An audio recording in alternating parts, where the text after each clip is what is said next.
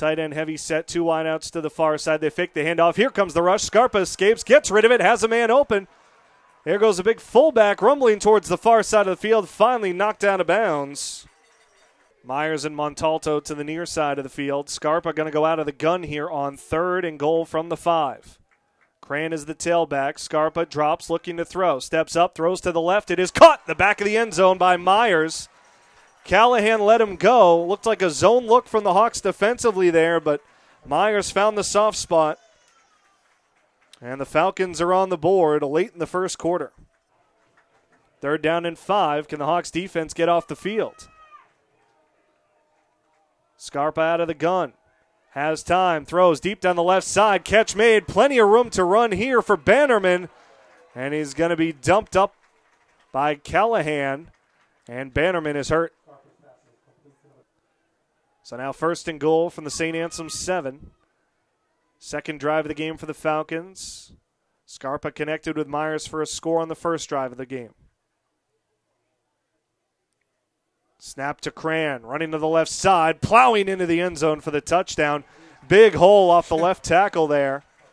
And George Cran in from 7 yards out to make it a 13-7 Bentley lead. Yeah. Another big 3rd down here for the Hawks from their own 35. Gavalis has time, throws quick, in and out of the hands of Manette, and it's intercepted. Coming back the other way is Junior Cherry, trying to race through, and he's going to be brought down by the right tackle, Ryan Berry. First turnover of the game. Yeah, as you mentioned, the reason that they were in the game really to a large extent last week against Westchester because they forced so many turnovers and were able to cash in. Bannerman trying to bounce off the left side, escapes the ankle tackle from Garrett and takes it in to the far corner. 16-yard touchdown run from Martin Bannerman Jr.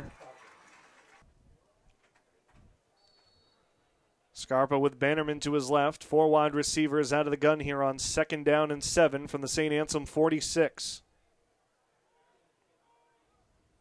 The give to Bannerman has some room up the middle across the 40, down towards the 30. Finally knocked down by Clota and a couple of other defensive backs. That was just a straight dive from Bannerman. Hard to not like this kid. I mean, he is just running hard.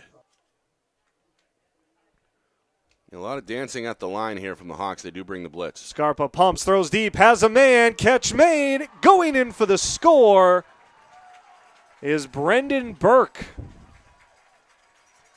A junior from Norristown, Pennsylvania. 3 catches last week.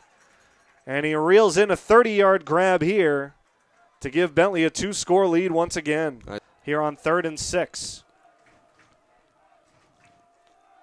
Cran in the backfield. Scarpa looks to throw. Throw over the middle. It is going to be caught. Andy Clota with a big hit, but reeling it in is Brendan Burke. Second big catch of the day for Burke. 3rd down and a long 6. Scarpa from the gun. Looking to throw over the middle. It is caught. Myers for a 1st down. Make that Mahoney. So 1st and goal.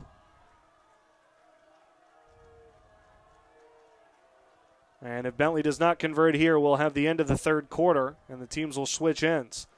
Scarpa the give to Bannerman. No, he's going to keep it, and he's going to get blasted at the goal line, but finish the run for a score. 5-yard touchdown run for C.J. Scarpa. And the Falcons lead it by 20. Down to 5. Gavalis has to get this snap off. He does in time. Here comes the rush. Gavalis throws to the far side. It is picked off. Picked off by Lamar Hardy. Racing down the sideline. Gavalis the only man who can get him. And he will not. Or will he? They mark him down at the 1. But certainly a good performance today by the Falcons, especially on the offensive side of the football. Very efficient, especially on 3rd down. Scarpa was 14 of 20 for 185 yards and 2 touchdowns, 1 catch each for Myers and Burke. Bannerman, Cran, and Scarpa each ran for a score.